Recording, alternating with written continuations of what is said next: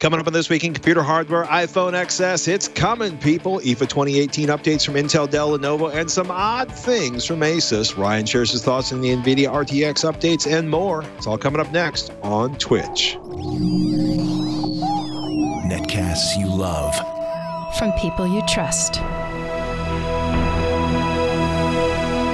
This is TWiCH.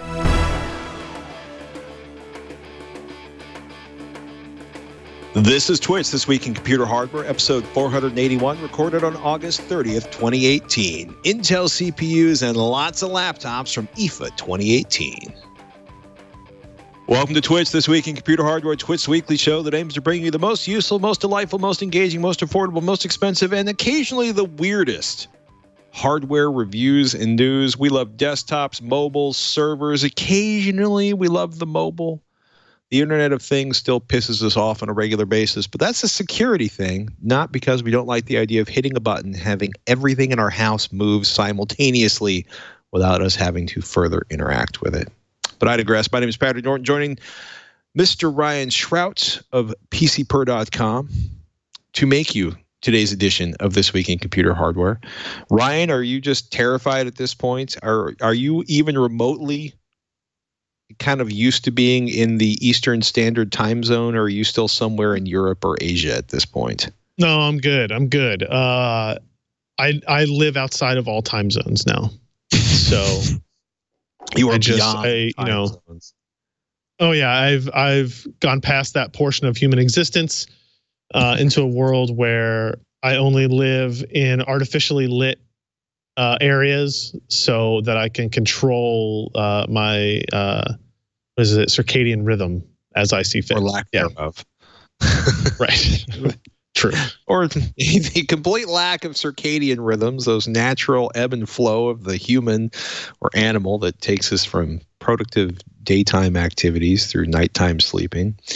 So we should point out you were, of course, at IFA to see the beautiful new ray tracing cards. You were not here for last episode. We talked about that a little bit. Are there any thoughts, any extemporaneous thoughts you'd like to share on ray tracing, RTX cards, how long it will or will not take ray tracing to become common in video games? Is this the future? Is this going to split the AMD GT, or I should say the AMD and Nvidia GPU markets? I mean, how did you feel after several days of being gently exposed to Nvidia's vision of the future of gaming graphics? No, I don't think it's going to create this rift between AMD and Nvidia GPUs. I mean, all the stuff that they showed and they've talked about and the developers have talked about is additive to the experience, right? Okay. It's additional visuals and effects.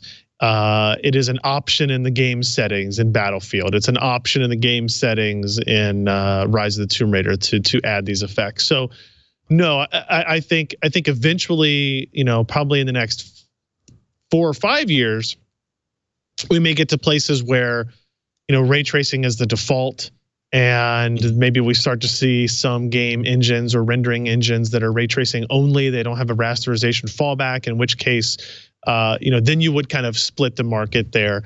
But I think by that point, everybody will have caught on, right? Like, I fully expect AMD to have ray tracing acceleration in a GPU in the future. I just don't know when it's going to be. The fact that Microsoft created DirectX ray tracing tells you that it's not an NVIDIA GameWorks feature. It's not something that's going to be dead in 6 months or 12 months or something like that. It is going to be around for a long time, and it's always been the holy grail of graphics rendering, and I will fully admit that some people have said, "Oh, we figured it out several times previously." Whether you go back to separate companies that were created that did ray tracing acceleration and all this. Caustic is a company that comes to mind. I believe is sold to Imagination Technologies, but no, I came away from it fairly impressed. I think the Battlefield 5 demo, the way they did it was pretty awesome. I will admit that when you're playing the game in fast action in real time, that the type of stuff that they showed is harder to see. Right. It's not that it's not there. It's just you're paying attention to different things at that point. But that's where it will all go. Now the question will be when the RTX cards launch, what is their standard gaming performance like? Because the RTX games are going to be a little bit behind. There's only going to be a handful of them, and the value of that will be mitigated because of it. Even though that's what they all focused on during the public demonstrations of the event. There was an alarming lack. Traditionally, there's an Nvidia GPU launch, and it's like compared to the previous generation, it's 200,000% more better. Like they spend a lot of time showing you, like, I guess I would normally expect if ray tracing wasn't such the feature, you would normally expect them to be like, this is the Nvidia 1080, and then, this is the Nvidia 2080 with this giant gap in between them showing the super awesomeness of the 2080. And they did show some benchmarks, and like, depending on whether like DLSS, and I don't even know how you calculate like, anti-aliasing performance with the new features and the tensor cores and the AI predictivity, some of which only really applies to stills, other which applies to the games. But part of me is like, okay, so I got ray tracing. If I have games with ray tracing, I may have a 50% performance improvement over a 2080 or a 2080 Ti, depending on which benchmarks I'm looking at, or some of the benchmarks that have been leaked, possibly legit, possibly faux, suggest that there's not as big a delta between them. If I've got, if I want to be able to run with anti-aliasing, then I have a huge delta in performance where the 2080 is pretty amazing, especially compared to even the 1080 Ti. Did you get any feel after your sojourn in Germany, or is it just at this point you're patiently waiting for actual cards to ship? It's mostly that. Benchmarks? It's mostly that. NVIDIA let us release one bit of information about standard gaming performance, but it included HDR gaming as opposed to not, and that left a little bit of a question mark in our head because HDR gaming had recently been accused of being a bigger impact on Pascal, on NVIDIA cards, current NVIDIA cards, than it was on Vega cards from AMD, which would maybe say maybe they fixed that and they improved that and somehow in Turing, and that's making up for some of the difference. So it is pretty much a wait and see at this point. I know that there's a lot of debate, I would say, out there about should you be buying these cards now before reviews come out, or should you be pre-ordering them? And I still say no. I don't think pre-orders are the right idea. I do think if you don't pre-order them, they'll probably be hard to find for the first little bit of time. Just based on talking to board vendors and stuff. If you want to be that kind of consumer, you can look up, hey, what are the return windows? I think Newegg, at least they did during the peak of the mining boom, had things like you can't return products, graphics cards. So keep that in mind if that's your plan. That may not work out the best. But no, I think we're very much in a wait and see. What do they start shipping on the 20th? I guess of September. So we've got 3 weeks before we know, maybe. It seems like forever, but it's not that long. It's not that long. I just, it's funny because everybody's going to be trying to. It's kind of like the case of Google Pixel 3s that fell off of the back of the truck in the Ukraine. I think everybody's going to be fighting really hard to sort of, release the scoop on performance on an unfinished graphics card that is not shipped yet. I gotta say, I'm really curious to see what it's going to be performance-wise. I'm really curious. In the meantime, I'm really delighted by the trend on pricing on 1080 Ti's, 1080s, 1070s, and 1060s, which I think is going to continue to drop until supply runs out.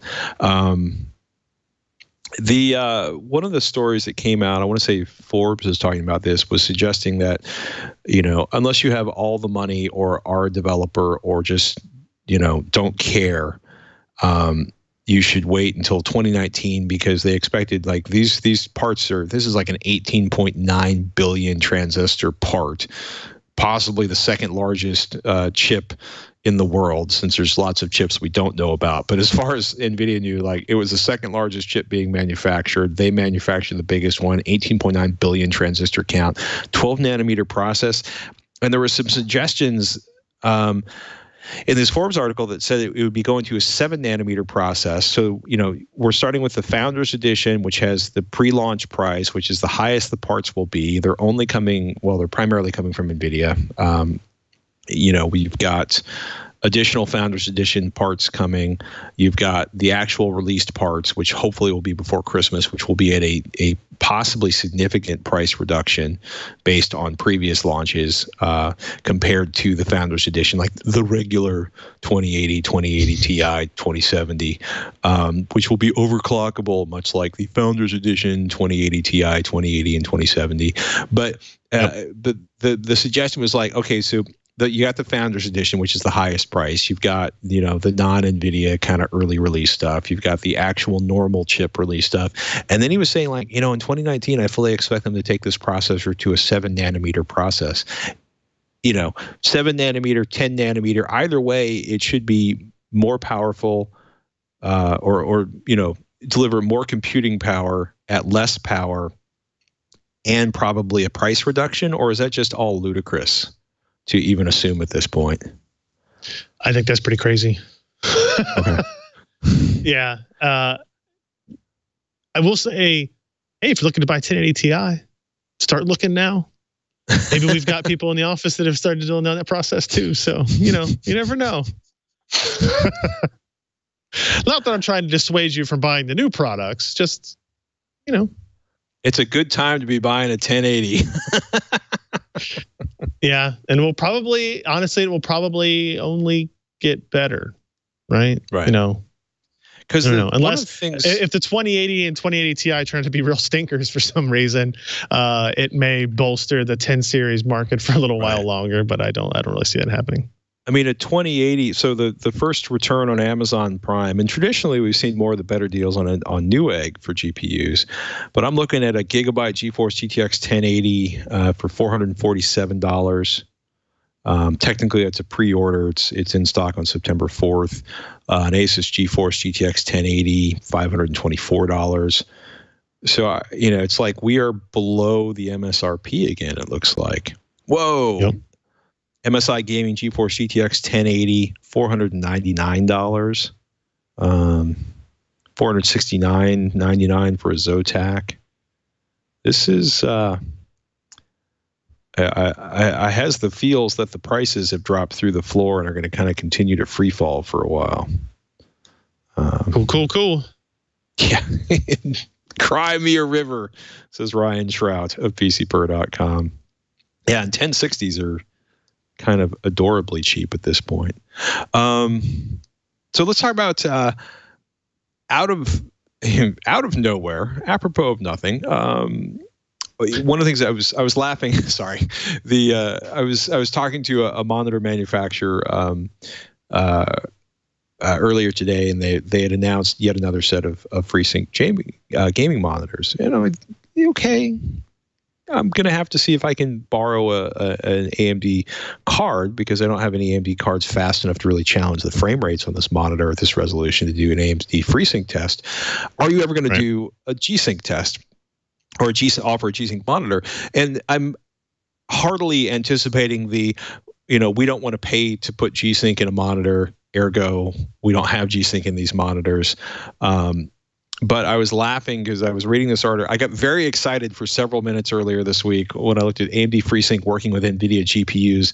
Some strings attached, and those strings, I don't want to like steal the thunder here, but are we talking about the strings being latency issues? Because the idea of having all of these FreeSync monitors and being able to run on GTX cards or G-Sync cards, GTX cards on FreeSync monitors is super exciting.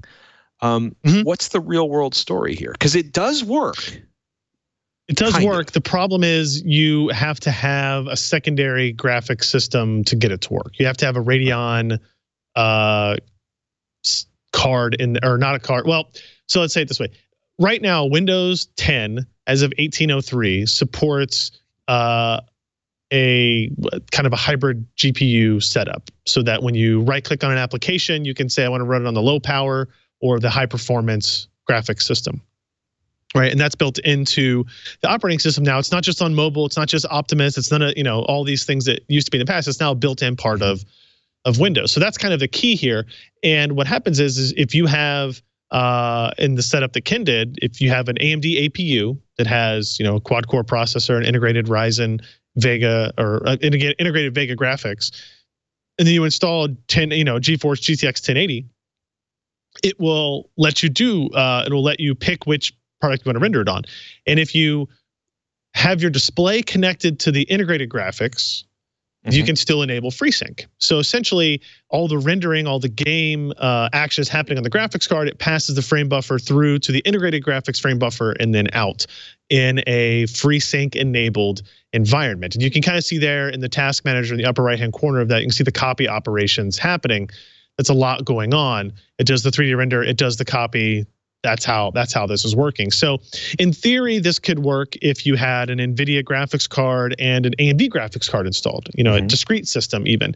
But right now the operating system by default doesn't see one as high performance and one as low power or what have you.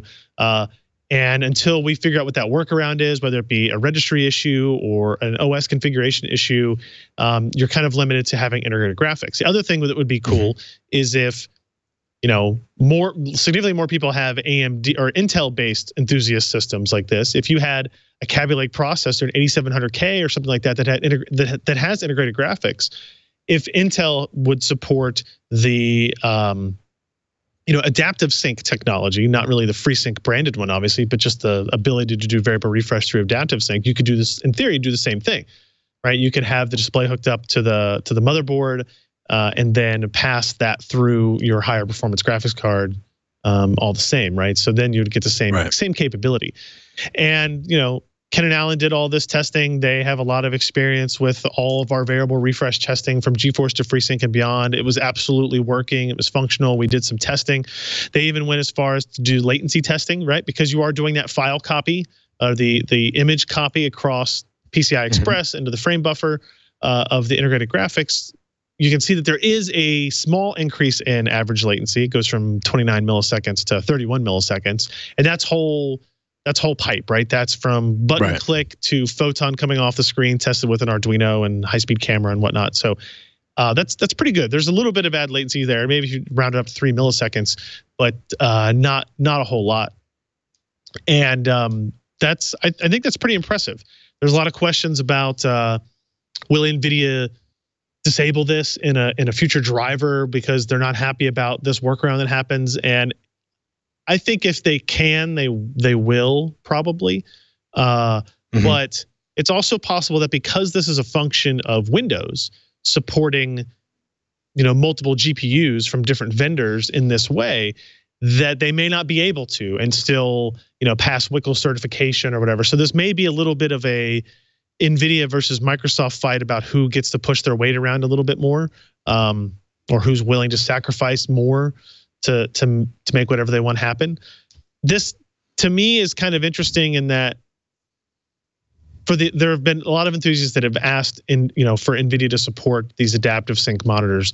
Obviously, NVIDIA doesn't want to support anything called FreeSync because it's an AMD brand. But this is kind of a nice. If NVIDIA is smart, they just kind of leave this alone. They never really mention it. And for the hardcore enthusiasts that pay attention to this stuff, it's like a little nod, right? It's a little gift to them. Whereas if they fight back against this and figure out a way to block it and do all that, it's just going to be another PR thing for them to have to shuffle through. Yeah, it would be nice for them to not go out of their way to try to crush this. Maybe they're distracted enough that they won't crush it. Maybe they'll not crush it out of the goodness of their hearts. But I think the sort of standard NVIDIA response would probably be to crush it like a narc at a biker rally. Yeah. Yeah, not wrong. But, it is what it is. In other workarounds, well, not really a workaround, in other alternatives, Alan got pretty in-depth on StoreMI. And does StoreMI bring AMD on par with Intel's Optane memory caching? And this I was kind of really curious about. Actually, I apologize. Alan didn't write this. You write that. As soon as I see storage, I automatically think Alan. But he was looking at Alan was looking at the NVMe RAID performance. What were you thinking as you looked at this? I mean, it seems like Optane's kind of the future for a lot of Intel products, at least for this remainder of this year and some chunk of next year. How do you feel about what's going on with Store MI on the kind of the second generation AMD products or processors? It's a really interesting. It's a really interesting debate, right? So Store MI and Optane caching are fairly different in a couple of key ways. Store MI is technically not a cache, it's technically a tiered storage system, meaning that it takes slower. You can actually, if you get the full version from Inmodus, Fuse Drive is what the non-AMD branded version of it is called. You can actually have 3 or 4 different levels, tiers of performance, right? You can have hard drive to SATA to a SATA SSD to an NVMe SSD to memory, system memory cache. Right. And the Store MI uses that only 2 tiers, right? So it's traditionally, you think of it as a hard drive and then an SSD of some kind. It's tiered also in that it's more like a RAID 0 or a JBOD configuration. If you have a 250 gig SSD and a 4 terabyte drive, you have 4.25 gigs of storage as opposed to 4, right? It's additive in that way. It also means if one of those drives dies, you lose everything on it. So you need to have the same backup system and mentality as you would if you had a RAID 0, right? Optane caching is a pure caching play. It is, if the Optane module dies, the hard drive's still there and it's fine, right? And it doesn't affect data integrity that way. If the hard drive dies, obviously the data's gone. It's not going to all be stored on that Optane drive. Sure. So there's some differences there. There's differences in how it's set up and how you decompose it if you decide you want to revert away from it. But the idea is that for both of them is you want your slow storage to appear faster without having to worry about the capacity constraints of an SSD. And AMD, for their part, what they wanted to do was they wanted to be able to have a solution to match what Intel had, because Intel's storage division gives them a pretty big advantage in some areas, in both the enthusiast community, the consumer community, the OEM community. And they just wanted to be able to have something to say, hey, look, we can do that as well without spending the millions and millions of dollars of research and R&D to do something internally. So they partnered with this company called Inmodus to do Store MI. One interesting thing that AMD was brought up to us that I hadn't really considered before, and I think is actually a fair argument, is this pricing advantage that they have too. If you're an enthusiast, the assumption being that if you're building a new system today, you're going to buy your motherboard, your processor, your RAM, whatever. You're going to buy an SSD and a hard drive. 120 to 500 gig SSD and a 4 terabyte to 12 terabyte hard drive for your larger stuff. Sure. And I think that's a pretty fair assumption. Obviously, it's not 100% coverage, but I think for the vast majority of people, that's probably true. You're not going to buy a 4 terabyte, 2 terabyte SSD. You'll buy something smaller. Separate your OS from your storage, your mass storage. If that's the case, if you agree with that assumption, then Store MI works with those components in place, right? You combine your SSD and your hard drive, you have an accelerated device at that point. If you want to accelerate your hard drive with the Intel platform, you have to buy an Optane module, which is either going to be $60 or so for the 32 gig module, or $150, $120 for the 64 gig module. So there is a cost advantage here, all else being equal, if your processors and motherboards and memory are all the same price. It's kind of an interesting direction I hadn't really thought of. And then when you look at the performance, it's kind of, it's the summary of performance is this. Store MI accelerates things in almost the exact same way as Optane does for hard drives. It doesn't make up for any areas where the performance delta of Ryzen is less than the Core i7 parts. The PC Mark 10 or Sysmark, where the Intel processors already had an advantage, that advantage still exists. And if anything, maybe the Store MI improves percentage-wise a little bit more, but not enough to catch up with what Optane caching does. So But if you go to look at like GTA 5 story mode launch, for example, like the thing that most people who are listening to this podcast are buying, Ryzen builds that what they'll care about, like what do I want caching for? It's for things like this, right? You want to accelerate stuff that would normally be slow. If you store a bunch of your Steam games on a hard drive, now you can do it this way. So an Optane that goes from 48 seconds to 26 seconds to load up GTA 5.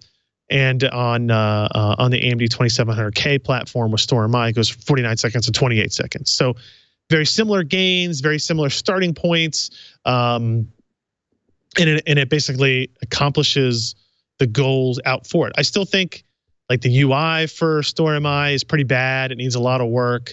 If you want to turn off Optane caching for some reason and you want to sell that drive or put it in another system, you basically just flip a switch, reboot the machine, and it's done. If you want to do that to a StoreMI system, it's more complicated. It doesn't put the drives back to their exact original configuration. It may not be possible to do that because of, you start out with no data, you suddenly have 2, 3, 4 terabytes of data. You obviously can't put all that onto your SSD, so it has a different problem to solve, which is difficult. But I do think AMD's basically able to get relative performance and capability matching with what Intel's platforms are with StoreMI. And they did it relatively quickly, and they did it without, it's free.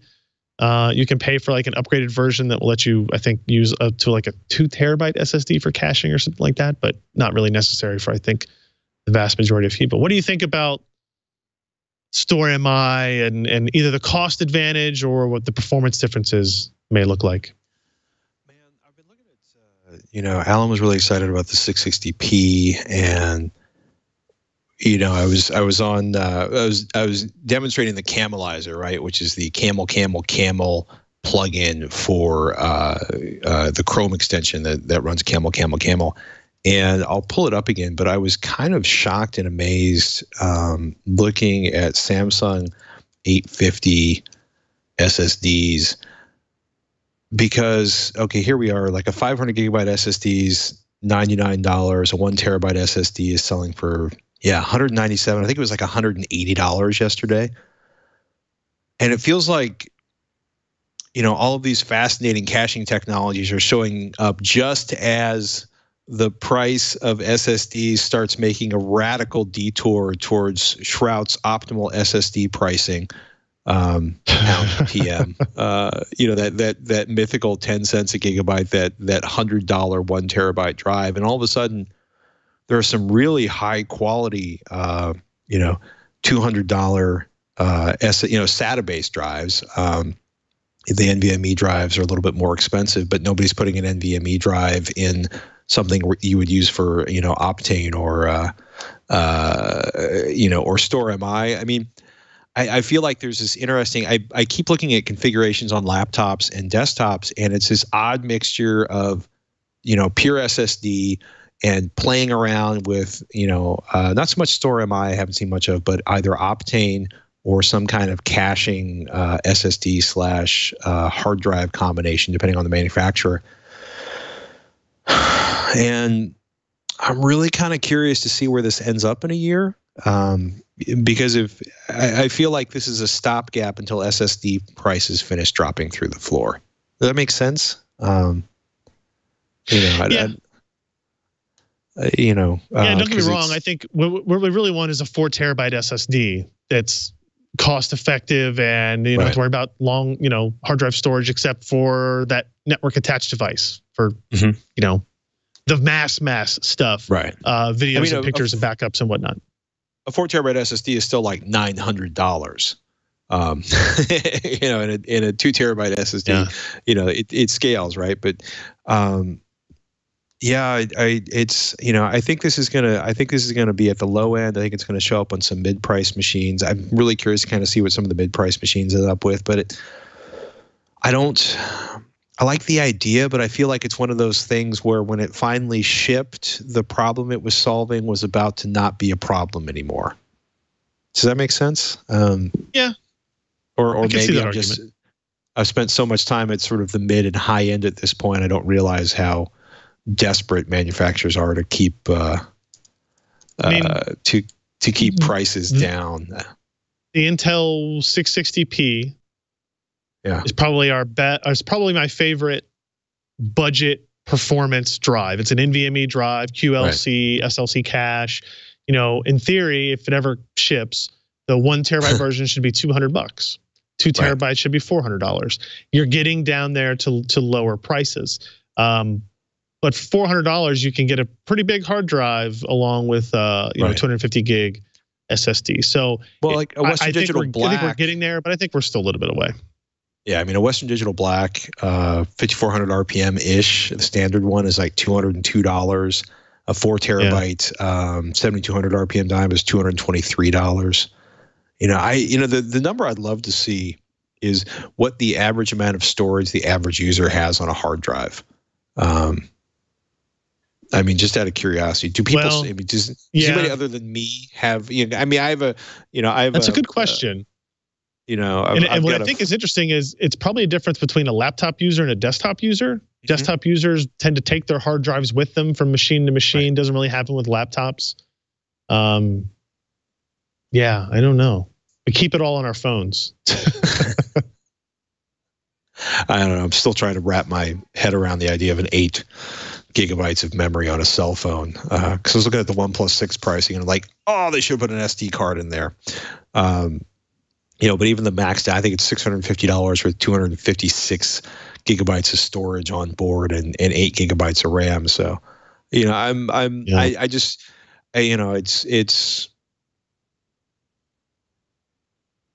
part of me wonders, calling back to our first story of the show, is part of me wonders if Nvidia pushed for ray tracing because if they can't get people to upgrade to higher resolution monitors, which would require a faster GPU, maybe they decided they had to do something so extraordinary, which is making the game look like the cutscenes or eliminating the cutscenes because the rendered video coming out of the game looks as good or better as anything they could pre-render or ray trace and drop in video format on the game.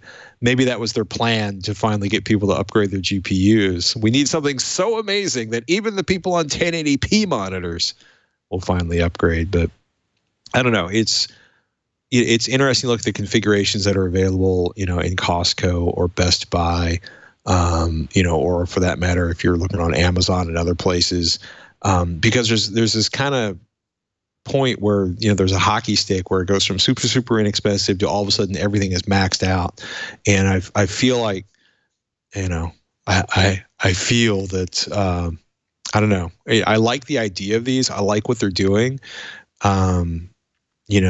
But some of this stuff, like the performance increases in some cases aren't nearly as impressive as I would like to be or like them to be, or much more frustrating.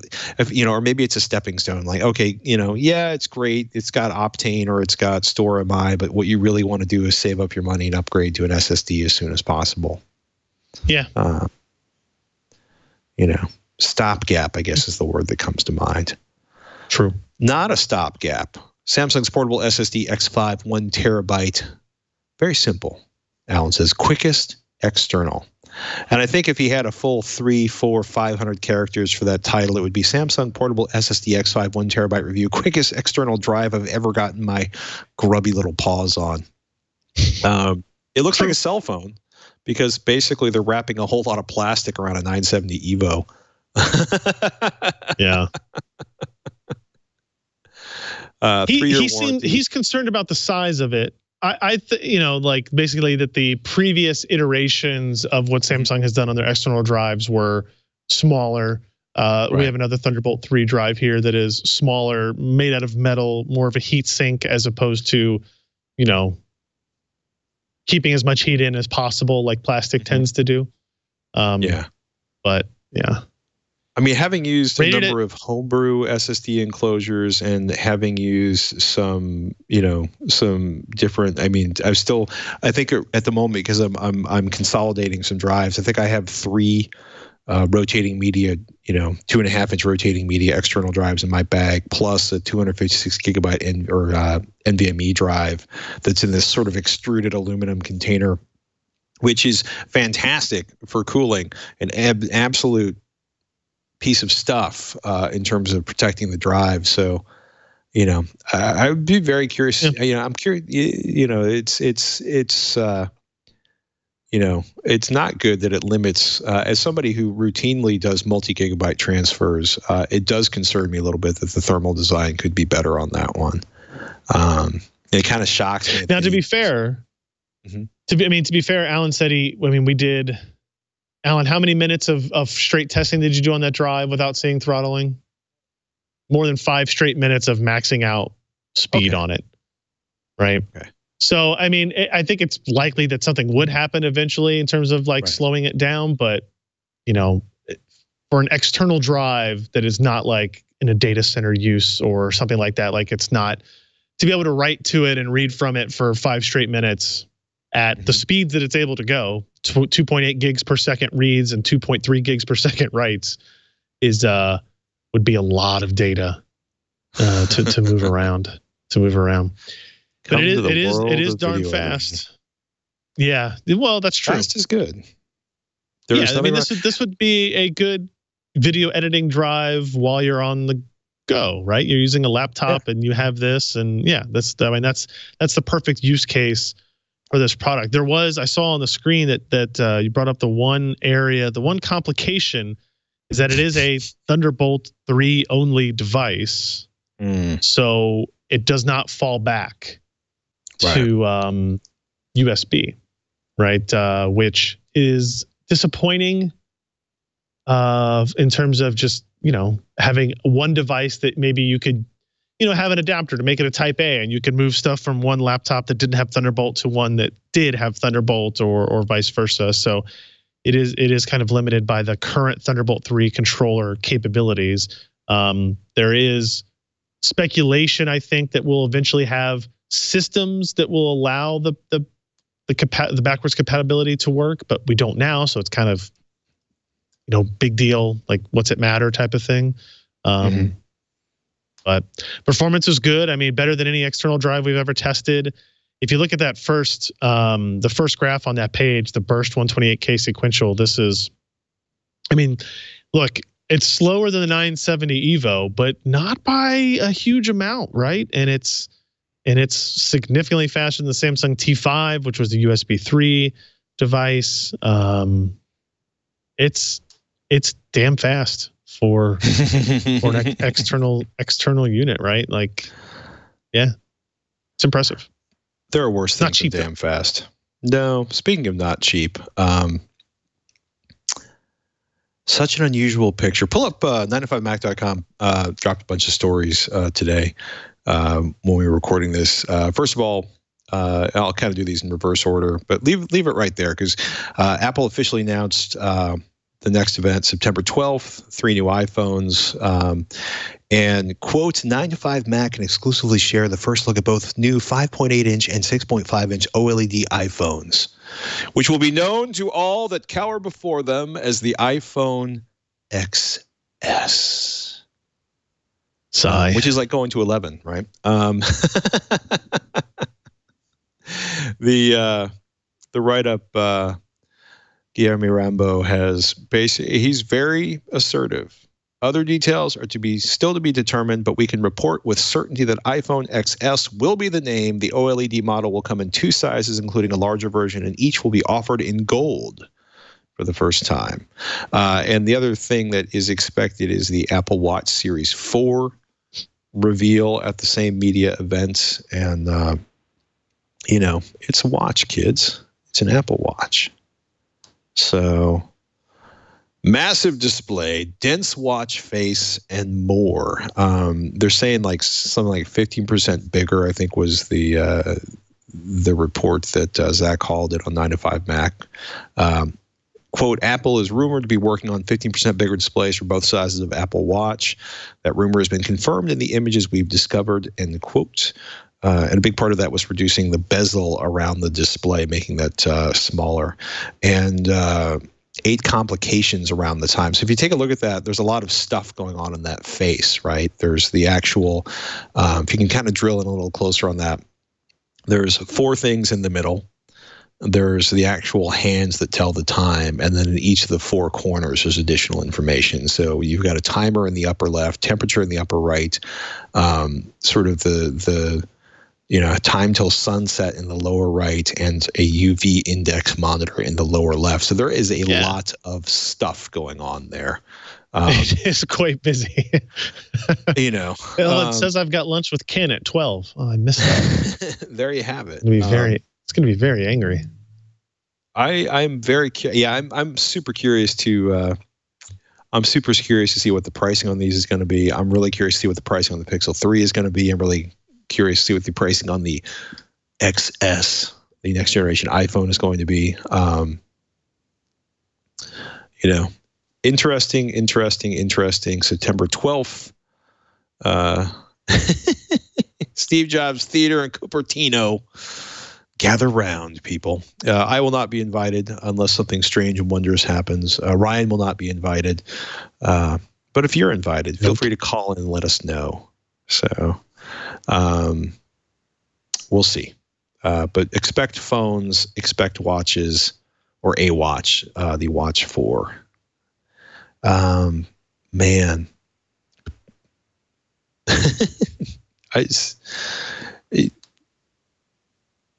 Remember Intel? Intel makes processors. They've been trickling out processors. I keep hearing that. The bunch of announcements out of IFA in Berlin. A couple of the big ones happened a couple days ago. Intel announced. I don't know why I'm feeling so somber while I'm doing this. Intel announced their next generation 5-watt Amber Lake Y and 15-watt Whiskey Lake U parts. Basically the latest processors for thin and light notebooks and 2-in-1 devices.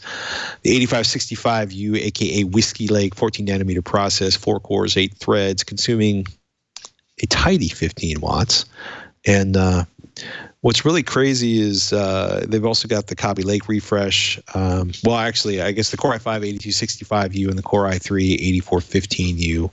I do love that the Core i5 and the Core i7 are running 4 cores, 8 threads, and the Amber Lake Y processors, 2 cores, 4 threads, 5 watts, 2 cores, 4 threads. And it's funny, 1.5 gigahertz and 4.2 gigahertz on that top of the line Core i7-8500Y, 1.4 gigahertz, 3.9 gigahertz turbo clock on that 5-watt Core i5-8200Y, and the Core M3-8100Y, 2 cores, 4 threads again, 2.1 gigahertz and 3.9 gigahertz for the base clock and the max turbo clock. And, if you're like me, you may sort of look at the weight. The 8100Y Core M3 is running at 2.1 gigahertz, and the Core i5 is running at 1.4 gigahertz. But stop, because remember, speed does not necessarily equate to individual core performance processors, but some big frequency bumps. These are nice parts. Boy, it'd be neat to see what Intel could do if they could get from a 14 nanometer process down to 10. Yeah. One other thing that came out today that wasn't in this story is that Whiskey Lake is actually a slightly different architecture, and because it has hardware mitigations for 2 Spectre variants, 2 different Spectre variants, but not the Spectre variant 2 vulnerability, which is the one that the mitigation has the most impact on performance. So this has some stuff, but not anything that's going to make a big performance difference in that way. Amber Lake has none of those in there. It's basically a bend version of the previous generation architecture. So that was kind of new coming out there, but it's interesting, that there's any hardware change in there at all, I think is a good sign. And they've indicated that Cascade Lake, which will be the next server architecture coming out, I think later this year, will have a further development of those hardware mitigations for Spectre Meltdown as well. So we'll see how that turns out.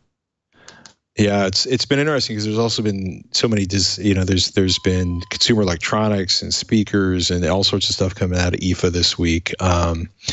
Lenovo did their Tech Life event earlier today, maybe like 2 hours ago. Hopefully I'm doing the math right, and Lenovo's lawyers aren't going to drop out of the ceilings with a black bag and a gag order. But the Yoga C930, which is Lenovo's new flagship 2-in-1 laptop, is coming out. Which is actually using e-ink. So it has a regular display and an e-ink screen that's a customizable keyboard. The ThinkPad X1 Extreme, which I got to see under NDA earlier this year. It's pretty crazy. Gigabit Wi-Fi, Core i9. They're claiming the rapid charge technology built into it will charge the battery up to 80% in just 60 minutes.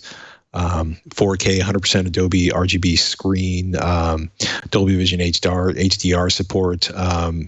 It's some pretty cool stuff. And if you're the kind of person, or if your kids are the kind of person that really want to be Kylo Ren when they grow up, one, you have my sympathies, and two, their Star Wars Jedi Challenges is getting a dark side expansion, so you can be Kylo Ren and duel Yoda or Rey or more. So that's the AR system with the lightsaber that comes out. So bunch of announcements, a bunch more affordable laptops on that list too, including they've got a Chromebook, the C30, which looks really good. The Yoga Chromebook, which looks really outrageous because it's a Chromebook available with a max of a 4K monitor, an edgeless kind of bezel-less screen, DDR4 memory, a decent amount of SSD storage, and they're claiming up to 10 hours of battery life off an 8th gen Intel Core processor. So some good stuff coming out of IFA on the computing side of things, should you like computers and want to have a faster computer sometime in the near future. But yeah, it's amazing to sort of realize just exactly how much stuff comes out in IFA, including there's a new Dell XPS Developer Edition, which is their 13-inch. Well, it's a Dell XPS 13, but it's essentially running Ubuntu 18.04, which is really, really nice, especially if you deal on the security side of things, to actually have a Linux laptop. They've got, I think, a processor update on the 13-inch 2-in-1, and the Vostro line is back. And the Vostro 145000 and 15500, 8th gen processors, USB-C port for data and power, but they also have a tremendous number of ports on those. So if you're in the situation where, you have 300 offices that all have VGA inputs on the projectors, they've got you covered to a certain point on that one. But I just love the fact that they had a full-sized, along with USB-C, they had a full-size HDMI out, and they had full-size USB ports on it. That was pretty good. I was definitely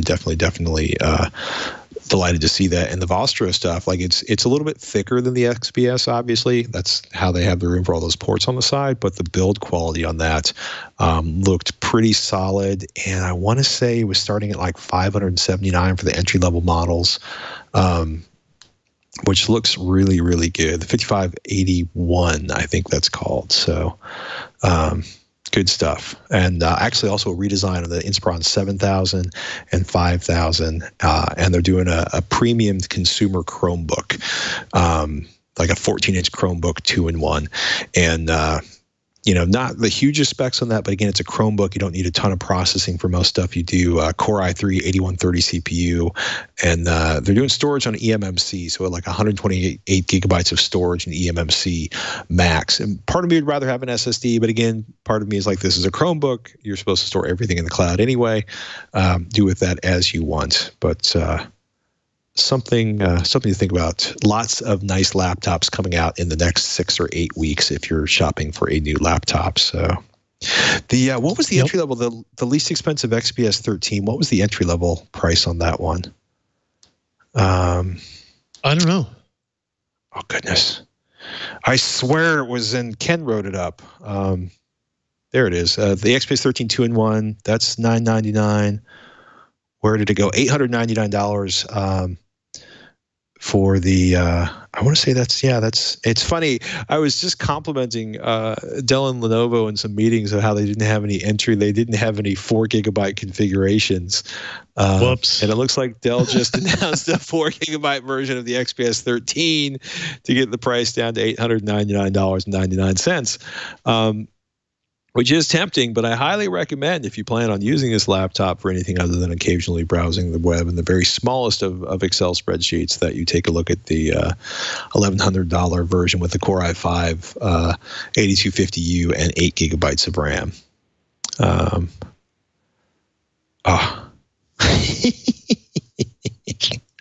Just want RAM to be cheaper.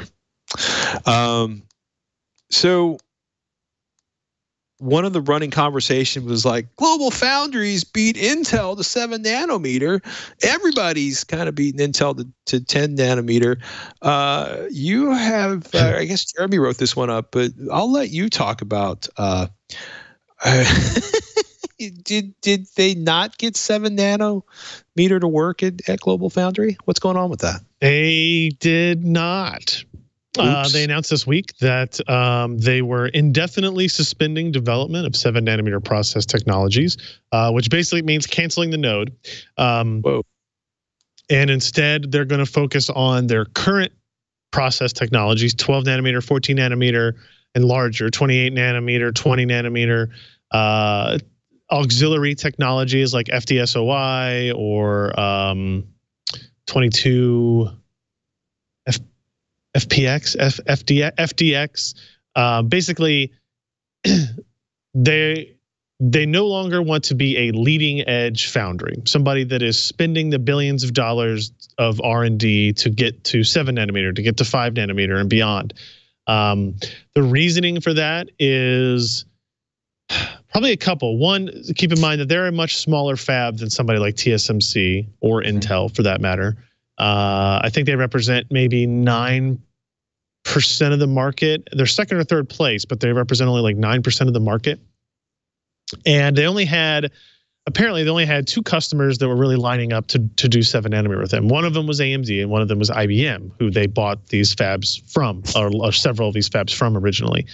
So it basically came down to, did they feel like they were going to make money on this if they kept pushing forward? And the answer was no. And so now we have, you have TSMC, who is the furthest along on 7 nanometer by a significant margin. And then you have Samsung, who is coming up behind them. And then you'll have Intel getting their 10 nanometer stuff straight anytime now, probably, maybe. And that's kind of it for the leading edge guys, right? The people that are pushing foundry technology as hard as they can. Global Foundries will I think they'll actually be a more successful company now, because they can retool a little bit, rearrange their fab facilities in a way to target these customers that are not on the bleeding edge. And one of the things that we, and I'm as guilty of this as anybody, we tend to forget is that not everybody is pushing for 7 nanometer parts or 10 nanometer parts. They're quite happy with what they have in terms of cost efficiency and yield, and maybe they actually want to use customized materials, unique materials that are better suited to larger gates and pitches and stuff. So it actually makes sense for them to be on 28, 65, even 90 nanometer production. That's why companies like Skywater, which is another foundry based in Minneapolis, exist, right? They do specialized custom stuff, a lot of work with the US government, et cetera. But this was also kind of interesting was AMD, right? So AMD's stock's been on a roll, and they're very sensitive to anything that might disrupt that. And they were out there talking with media about, hey, look, Global Foundries are going to say this. We want to make sure that you have our story on here. It's not a coincidence that over the last couple of months, AMD let it slip that the first 7 nanometer Vega GPU was coming from TSMC, or that the first Zen 2 Rome CPUs were going to come from TSMC. They've taped out those parts at TSMC. They had not taped out any parts at Global Foundries yet. They were working on it, but they hadn't done it. So they're basically saying, look, we knew TSMC was going to be first. We were going to lean on them for the majority of the production anyway. This doesn't affect our roadmap. It doesn't affect our time to market. It doesn't affect customers, pricing, whatever, blah, blah, blah. And that they were still planning on going full steam ahead. So I think that's probably true. I think all that makes sense. And if anything, you could also see it being an advantage for AMD. They don't have to split their engineering team between two different foundry groups. You know, when you're doing that, you spend a lot of time customizing your design and getting it prepped for that specific node, that specific foundry. You know, 7 nanometer at TSMC was going to be different than what was at Global Foundries, is going to be different than what's at Samsung. So they can now just maybe be a little bit more focused in that regard. Now they know where all their GPUs are going to be made. They know where all their CPUs are going to be made. It's not a question anymore, and it's not it's a competition thing. So a little bit of a downer. I mean, it was as recently as February. I was out at Global Foundries in Malta at that fab, seeing their 7 nanometer lines coming online, seeing the EUV machines, the UV devices that they had installed, right? And they were installing a second one, and these are the most advanced, most expensive units that you can get. So this wasn't something that has been known for the last year, and they were just waiting to tell everybody for an opportune time. This was clearly a leadership change at the top, direction change in the middle, and this is where we're at. So exciting, if nothing else. Exciting, if nothing else. That's pretty much the summary on that one. That's a big change. Azulle Inspire fanless Kaby Lake Barebone mini PC review. Every few weeks, it seems like you turn around and there's another intriguing Barebones or mini PC. Fanless, 32 gigabytes of DDR4 max, if you can find a pair of 16 gigabyte SODIMMs, 2.5-inch SATA support and M.2 support, which means it's already probably in some ways more useful than some of the more expensive fanless Intel devices out there. Pretty big range in price, right? Apollo Lake, i.e. very, very little power, $170. Core i3, $270. Core i5, $335. And depending on what you're doing, I think the sweet spot on this is going to be somewhere in between that Core i3 and Core i5, and a Core i7 for $449.99. Sebastian did the write-up on this one. Was he fairly impressed with this one? Or, I mean, it seems like it's fairly well loaded. I mean, it's got DisplayPort, it's got HDMI, and it's got VGA, Ethernet, Wi-Fi built in, USB 3.1. It actually looks like a well thought out fanless design, although I probably wouldn't mind some more holes in various places for more airflow. But that's like battery life. I always want more. Looks like fairly, surprisingly easy to configure when you look at the way they did the slot for the SSD drive on that one. There's probably more screws than you probably dealt with for a while, but at least it doesn't look like it'll be emotionally traumatizing to get in and out. A little bit slower than the Leva Z in his benchmark, and a little bit faster than the older Azulle Byte 3 with a Celeron N3450. So it pretty much where it needs to be, I would say, to state the obvious. And it's priced aggressively too. It's $325 for this model, the Core i5. Obviously, it's bare bones. You got to add your own memory, you got to add your own storage. But after that, you're pretty much done. Put in 8 gigs of memory and either a 2.5-inch SATA SSD or an NVMe SSD, 250 gig drive or something like that, and you're kind of good to go. Which is significantly less, or at least a good deal less than the actual Intel NUCs themselves. Right. So, yeah, and a lot of people have a lot of good uses for these small form factor devices. I will point out that's not a VGA port, as you mentioned; it's a serial port. Oh. Really? Yeah. Every once in a while, somebody's got to have that stuff still. Well, if you have it was funny. Somebody's like, "Why do they still have this?" And I was like, "Well, imagine if you have several hundreds. Let's say you got $30 million in production equipment and a perfectly well-functioning production line, but you can no longer buy computers that can attach to the one connection available for your giant, incredibly expensive machine." Yep. So now there are options out there. I'm not even going to touch this one. Quote, Acer shows weird stuff at IFA in Berlin. Yeah, this is a quick one. Here? Most of the stuff here is fine. It's laptops, blah, blah, blah, blah, blah, whatever. Right. The things that I thought are interesting is that, first of all, they released a monitor with a hood on it. Right. Always a plus. Yeah, I guess it just, I think that's cool. I think I would want that. But they got another monitor, that FreeSync monitor, G-Sync monitor. Yep. They got laptops with Kaby Lake G. Fantastic. Great stuff. They got a VR headset, blah, blah, blah. Look at this thing all the way at the end. This thing called the Thronos. You'll know it when you see it. Yeah. Yeah, the Thronos. This is a device that I wish they would sell. It'll never actually come to market. That's my statement. I'm sticking with it.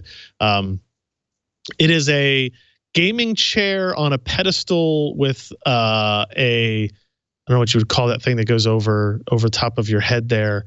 Like a hood, a decorative hood that then holds three wide curved displays on this guy. It's pretty impressive. The lights look good. Yeah. Hopefully they're RGB, right? So you can get all that. I think this would be really cool to have, but I think it would be, $10,000 and will never ship ever. But they made at least a rendering of it, if nothing else. Would you buy a Thronos? What? You don't buy renders? You'd well, sometimes I guess. Sometimes. Is that what Kickstarter's for? I was going to say, it's generally only on Kickstarter. Look, it wouldn't be the first time we've seen a massive manufacturer float something out or show up at CES or some other event with something that kind of worked, just to see if anybody would get excited enough to try to buy it on the show floor. Yeah. What's the worldwide market for that? Several? It would be better if it was like sort of an egg that had 15 monitors edge to edge, right, for a virtual gaming environment that didn't exist yet. That would make it just a little more off. I can't imagine what that would cost. Also, do you fold open the arm to get in the side, or does it fold down at the back so you can walk inside? I want to know how you actually get into that thing. I don't know. You slide up from the bottom. With bated breath. What a week. So Global Foundries quit 7 nanometer. Intel's got some more process, 14 nanometer. iPhone XS is the name we hear of the next generation iPhone. There's more information than you can shake several sticks at on the watch for. Tons of new laptops from Dell and Lenovo. Some 8th generation mobile processors that neither Ryan and I seem to be particularly excited about. And a stopgap technology that may not be necessary by the time it really picks up volume in the marketplace from AMD and Intel. But there was a really fast external SSD drive from Samsung. It's an odd week this week. And you can kind of almost use the less expensive FreeSync monitors with NVIDIA GPUs, at least until somebody shuts that down in the drivers, which probably, but not necessarily, will be NVIDIA. Yep. So, there you have it, people.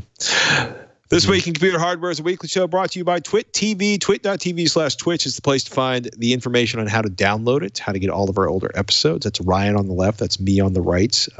I'm not wearing a hat because my hair was recently shorn, which is why I'm wearing a hat right now. We do the show each and every week. You may have noticed we talk a lot about hardware and occasionally about dogs, but mostly about hardware. And we enjoy you being here. We invite you to join us each and every week at twit.tv/Twitch, or better yet, get the RSS link or search for it in your favorite podcatcher for Twitch, TWiCH, or This Week in Computer Hardware. If you've enjoyed the sonic stylings and analysis available from Mr. Ryan Shroud, his sonorous voice and excellent writing can be found at pcper.com. Which is a fine place to get your hardware reviews if you're looking for just about anything to make your PC, your mobile life faster. It is a good place to get lots of useful information. You can find me at techthing.com, TEKTHING.com. It's a weekly show I do with the lovely Shannon Morris. And yes, Shannon was at Germany, and she had things to say. She had feels about ray tracing and playing video games on the new Nvidia RTX, and she had less enthusiastic feels about Android Pie, but I'm going to send you in the general direction of techthing.com to find out more about that.